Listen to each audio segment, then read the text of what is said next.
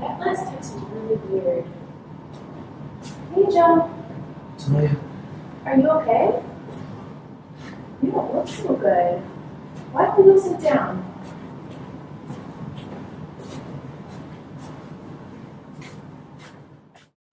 Joe, you're sweating, and you were walking really unsteady. Aren't you a diabetic? Did you have breakfast this morning? Okay. Well, you might have low blood sugar. People with high or low blood sugar may complain of hunger, thirst, or weakness. They may appear sweaty or pale. This can progress to more severe behavioral changes such as confusion, irritability, drowsiness, or coma. Have like a sugary drink with you or anything? I have one.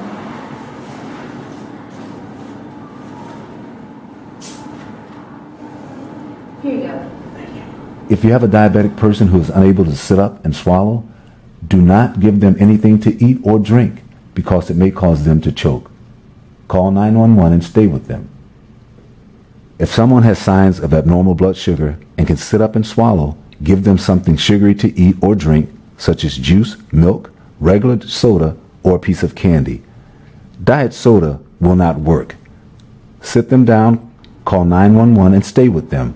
It is important to remember that giving someone with diabetes a sugary beverage will not hurt them, even if their blood sugar is already high. Are you feeling better? Yes, I am. Thank you very much. The drink actually helped. You know what? You're right. I should not have skipped breakfast, but I was just focused on that big exam that I forgot to eat. You know your health comes first. That's true. You're right. Well, the sugar from the pop is going to wear off soon, so why don't we go get you some lunch? All right. Thank you. Sounds good.